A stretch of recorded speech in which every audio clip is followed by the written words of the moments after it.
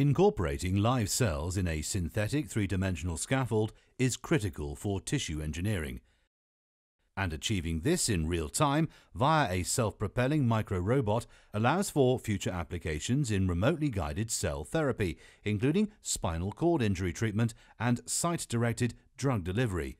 In Advanced Materials, Dr. Sarvesh Kumar Srivastava and his co-workers from the Technical University of Denmark's Idun Center of Drug Delivery describe their thread-like radical polymerization-based micro-robot or trap-bot, which can capture and transport live cells to a desired location.